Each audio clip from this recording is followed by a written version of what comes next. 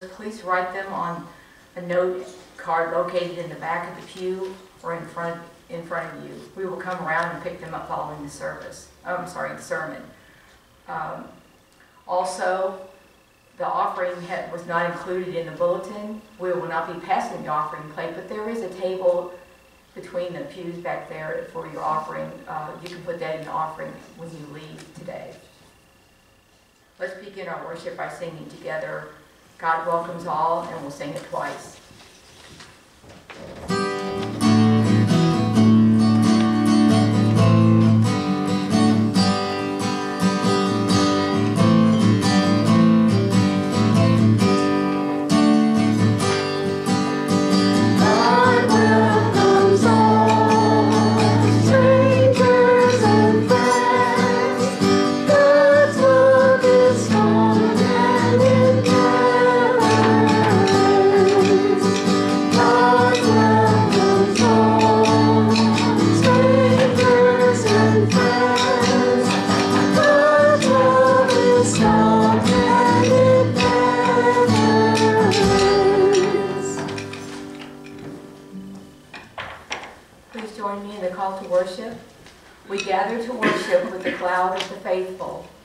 To praise God with the saints of generations past. Let us worship the one who weeps with us, laughs with us, and offers us a promise of life everlasting. Please turn to hymn 438, Rock of Ages.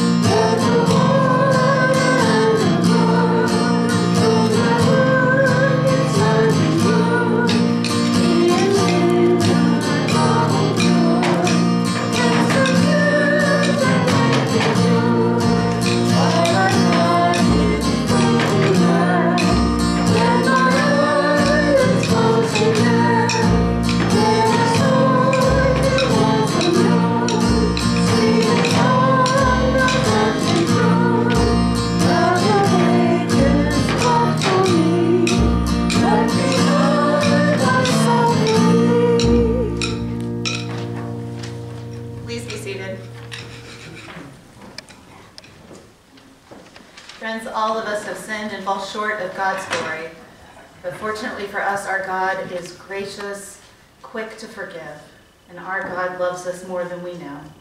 So together, let us pray, confessing our sins first in silence and then using the prayer in the bulletin.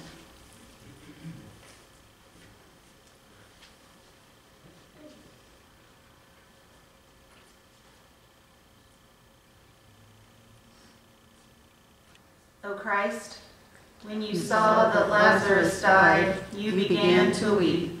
So weep with us, O Lord, when we are surrounded by death and decay. Unbind us, O Lord, from the destructive forces of this world. Unbind us from greed, power, and shame. Unbind us from solitude, self-righteousness, and self-doubt. Bind us instead to one another and to you. Forgive us when we do not live like your new creations, and by your grace, free us from all that keeps us bound. Amen. All of us, like sheep, have gone astray, but now we have returned to the shepherd and guardian of our souls. In the name of Jesus Christ, we are forgiven. Thanks be to God. Please stand.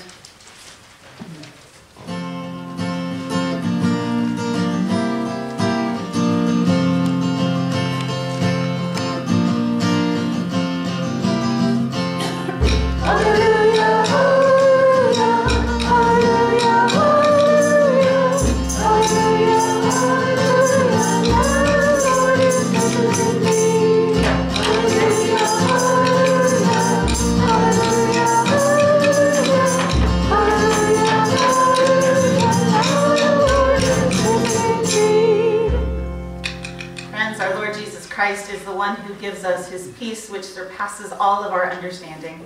Let us share the peace of Christ with one another. Peace be with you. And also with you.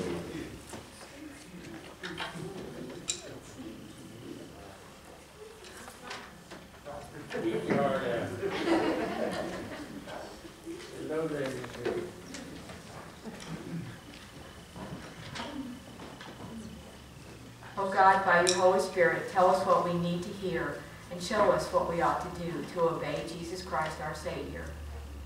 Amen. The first lesson today. Oh, your turn. Oh, it's my turn. Hang on. All right. Do you guys want to come forward and talk to me? Oh.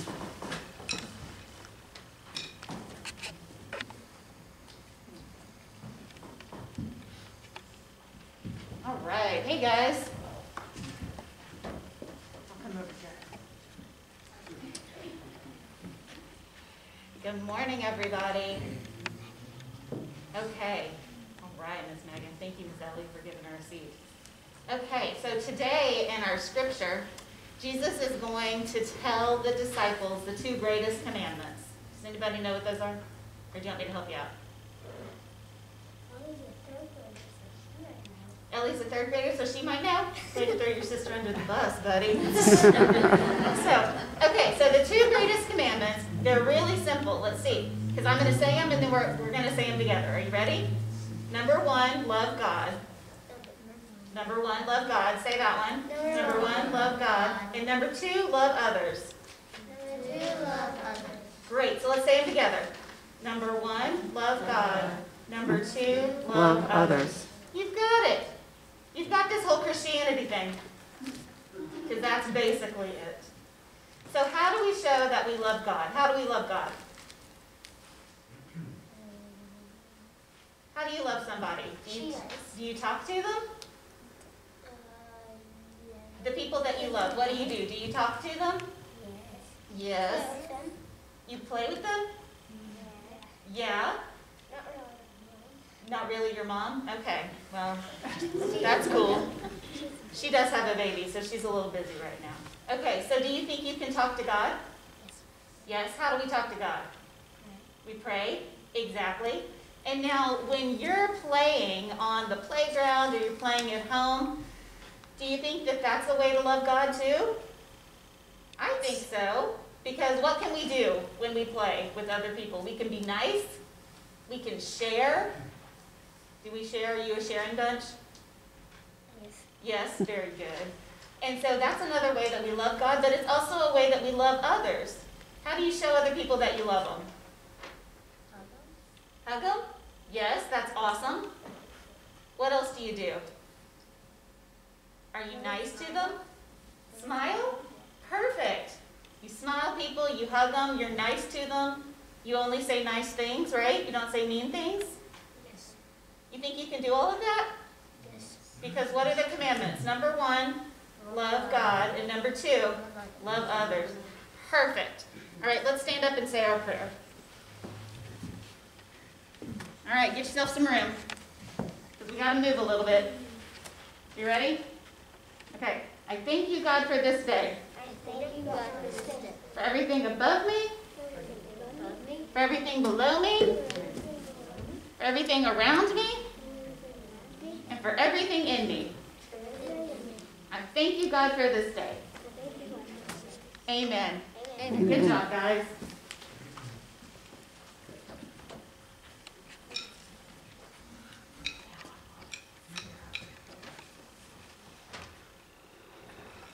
Our psalm for today is Psalm 146. Praise the Lord, O my soul. I will praise the Lord as long as I live. I will sing praises to my God all my life long. Do not put your trust in princes, in mortals, in whom there is no help. When their breath departs, they return to the earth. On that very day, their plans perish.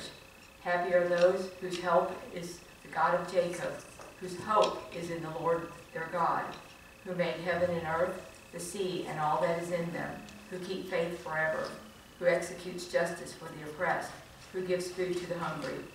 The Lord sets the prisoners free. The Lord opens the eyes of the blind. The Lord lifts up those who are bowed down. The Lord loves the righteous. The Lord watches over the strangers. He upholds the orphan and the widow. But the way of the wicked he brings to ruin. The Lord will reign forever, your God, O Zion, for all generations. Praise the Lord.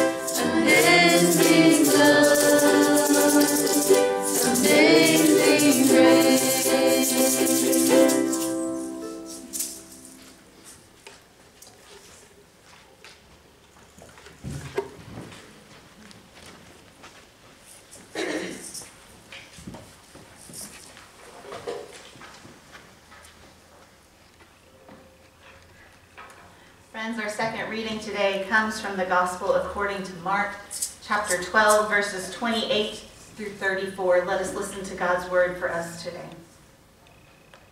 One of the scribes came near and heard them disputing with one another. And seeing that Jesus answered them well, the scribe asked Jesus, "Which commandment is the first of all?"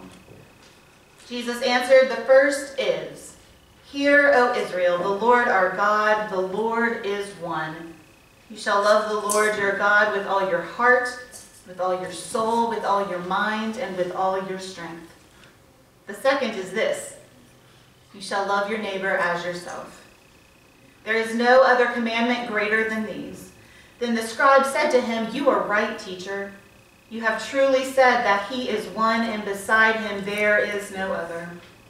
And love him with all the heart, with all the understanding, and with all the strength, and to love one's neighbor as oneself. This is much more important than all whole burnt offerings and sacrifices." When Jesus saw that he answered wisely, he said to him, "You are not far from the kingdom of God."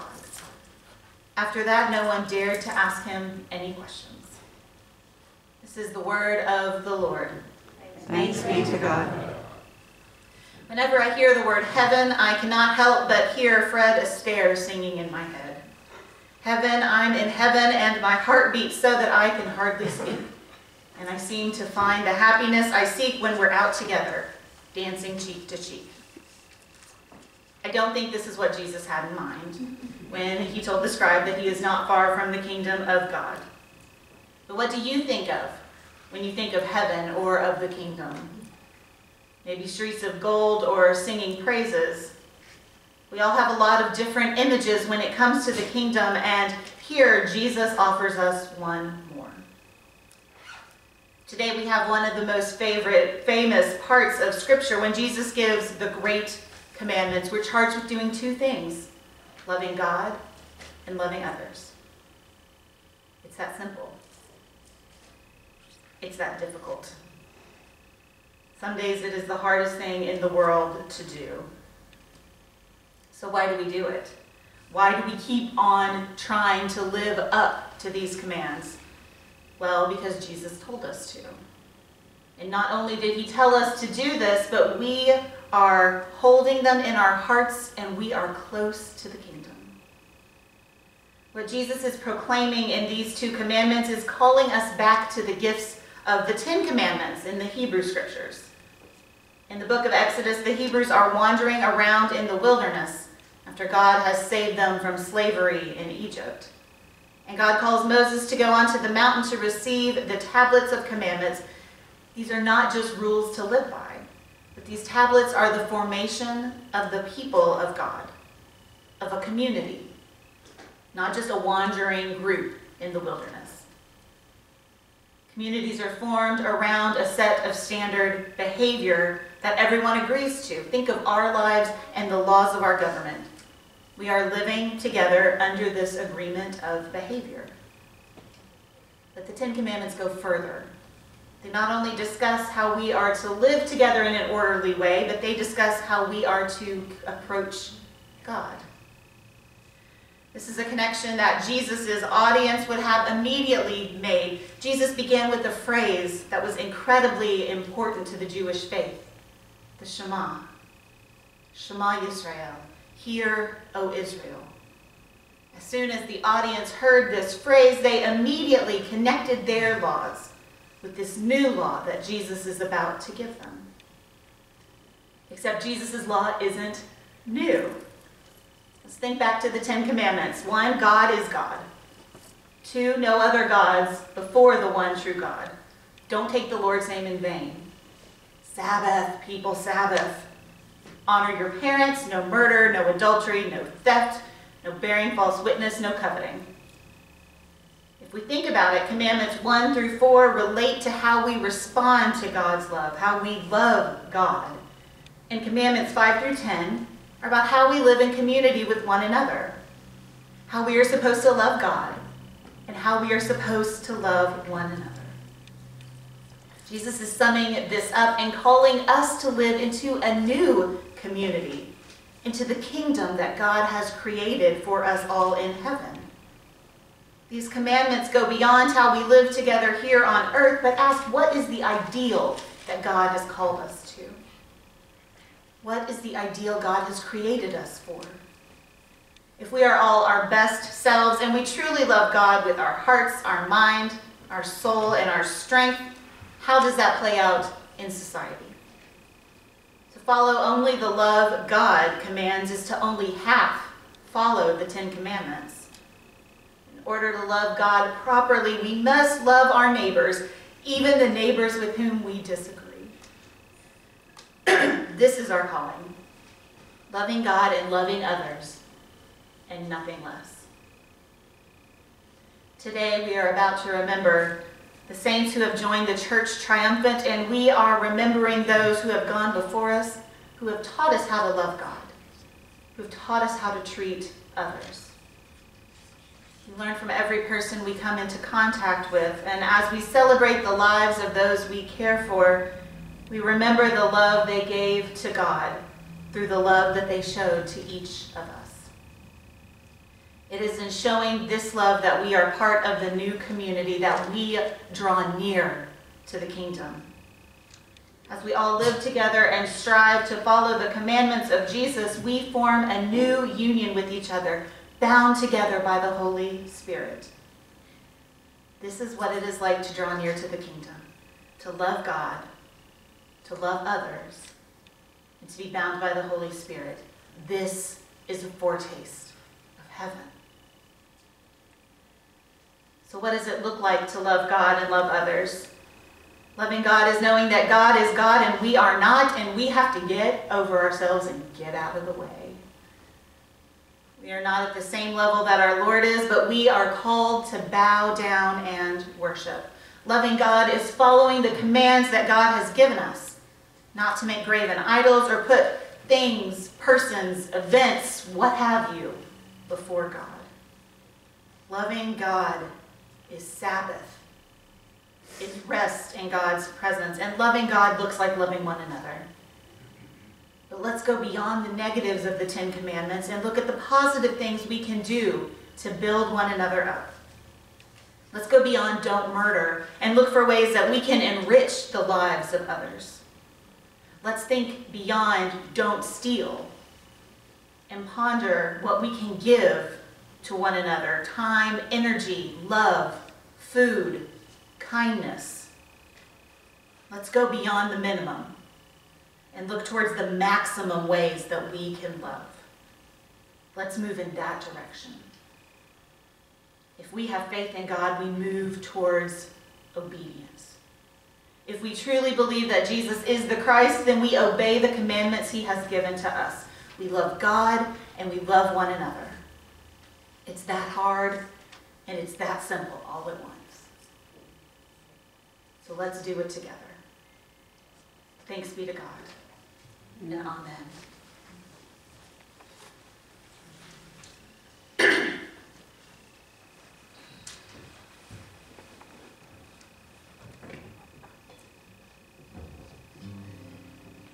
In Paul's letter to the Hebrew, he writes, "Therefore, since we are surrounded by so great a cloud of witnesses, let us also lay aside every weight and the sin that clings so closely, and let us run with perseverance the race that has been set before us, looking to Jesus, the pioneer and perfecter of our faith, who for the sake of the joy that was set before him endured the cross, disregarding its shame, and has taken his seat at the right hand of the throne of God. Consider him who endured such hostility against himself from sinners, so that you may not grow weary or lose heart. Therefore lift your drooping hands, strengthen your weak knees, and make straight paths for your feet, so that what is lame may not be put out of joint, but rather be healed." Friends, we celebrate All Saints' Day every year on November 1st, and we lift up those who have died and are united with God, those who have earned their eternal rest.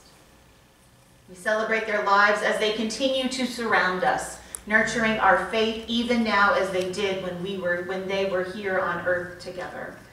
And we rejoice because we know that death is not the end, but the beginning of our journey together, for we will be united at the throne of God. Together, as we remember the saints who have helped us form their lives of righteousness and mercy. Let us give thanks as we pray. God of the ages, we praise you for all your servants who have done justice, loved mercy, and walked humbly with their God.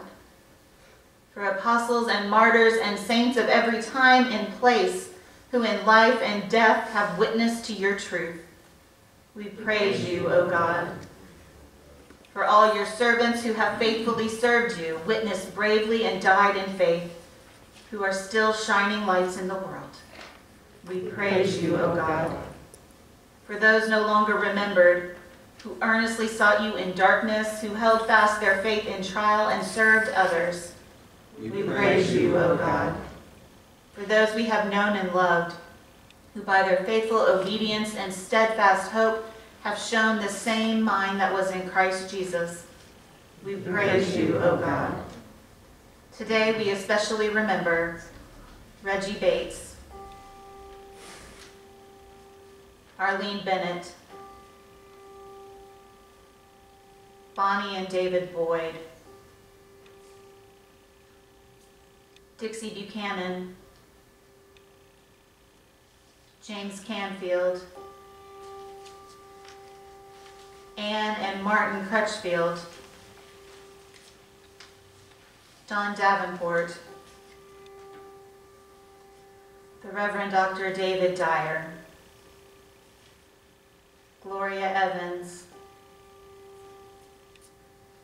Bill Fisher Jr., Catherine B. Fisher, Diana Fiscus, Guy and Rosemary Friend, Susan Gabbard, Roland Higgins, Phil Holder, Rita Jacquet, Shirley Johnson, Gerald Robert Kimmel, Mark Robert Kimmel, Ruth Ann Kimmel, Dar Miller, Dewey Mishner, Dub Myers, Esther Nixon, Ella Mae Sheshi, Helen Shirk, Philip Thomas, Max and Mary Lynn Watkins, Alta Webb, and everyone who has died as a result of COVID. Keep us grateful for their witness, and like them, eager to follow in the way of Christ. Then at the last, bring us with them to share in the inheritance of the saints in light. Through Jesus Christ, the pioneer and perfecter of our faith, who lives and reigns with you in the Holy Spirit, one God forever and ever. Amen. Friends, please stand as we sing hymn 203, Yesu, Yesu. And I will also be coming around to collect your prayer cards.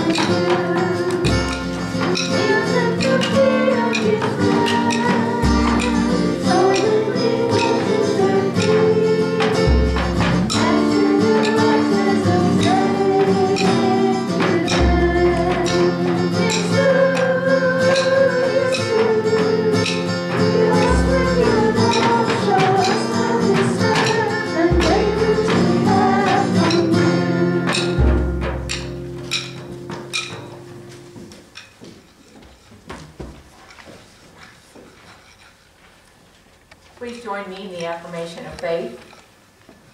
We believe there is no condemnation for those who are in Christ Jesus, for we know that all things work together for good for those who love God, who are called according to God's purpose.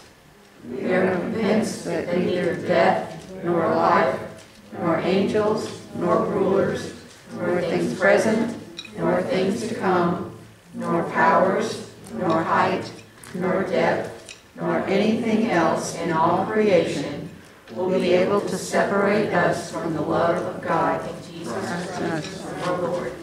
Amen.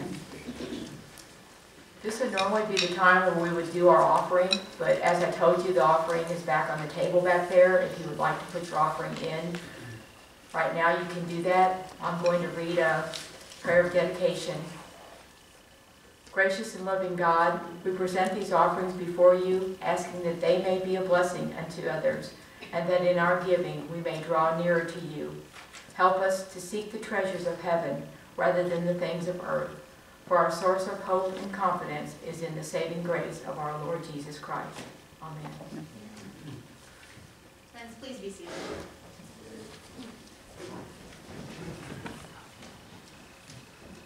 Let us go to God together in prayer. Dear Lord, on this day as we remember those who have joined the church triumphant, we thank you for those persons you have poured your Spirit into that then set about protecting your church. We thank you that you are still at work in the life of the church, reforming us, reshaping us, remaking us into your image. One of the ways we reflect your image, Lord, is how we care for one another with love, care, and prayer. We pray for those who are in the hospitals today. We pray for those at home with illnesses, pains, and are recovering from treatments and surgeries. We pray for those in nursing homes and those who are homebound. We pray for their families during this time. We pray for those who are facing death. We pray for those who have died and for those who are grieving. We pray for their doctors, nurses, healthcare workers, and caretakers. Lord, may we reflect your image in our love, care, and prayer that we put to action for these your children. Today we pray especially for Blake and his sister Donna and her son Blake, who passed away. Marita, for Melinda's cousin Rick Toomey's family. For Zoe Farrell, Lois and Lote's family. For Stephen and Elizabeth Pollard. Matt Fisher, Marley Bogan, Clay Terry, Brian Fitzmaurice, David Butterfield, William Fisher, Terry Lothry, Elizabeth Lothry, Selena Peer, Frank Lothry. For Val Belden, Melinda Carpenter and family, Catherine Brizzy, Phyllis Mitchell, Monica Short, Jerry Woods, Charlie Friedman, Barbie Mellinger, David Shaver and family, Bennett Gladden, Mark Carter, Linda Douglas, Amy Scroggins, the Fred Johnson family, Wendell Phillips, the Paula Hunter family, for Daniel Westcott, and for the Talley family. We also lift up those to you we name in the silence of our hearts. We reflect your image in how we love, care, and pray for the world. We pray for those around the world who as Christians face imprisonment and martyrdom. We pray for those whose countries are torn by civil war.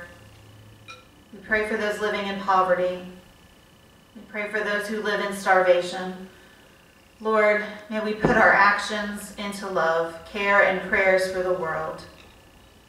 Lord, we pray for your church that we would be a beacon of hope, grace, love, and light in the world. May our open doors reflect your open arms to all.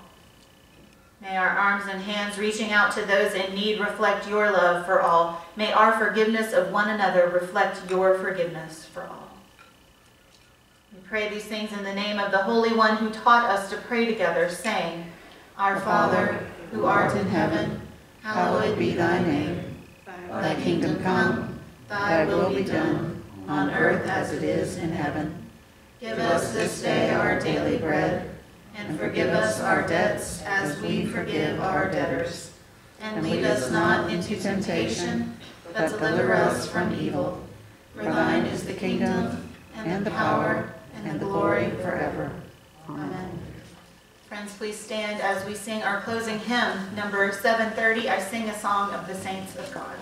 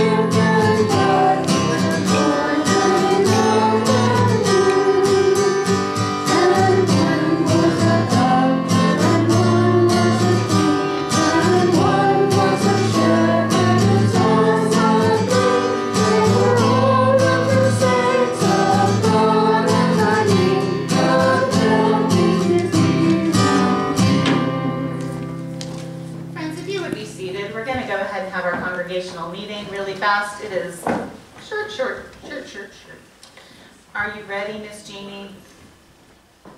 While Jeannie gets pen and paper out, I want to remind everyone, please don't forget the time changes next Sunday. We will fall back. It is the best night of sleep of the year because you're going to get an extra one. And then be up here, please, at 9:15 in the morning for us to come together for Sunday school, followed by worship at 10. Okay, I think we are ready now.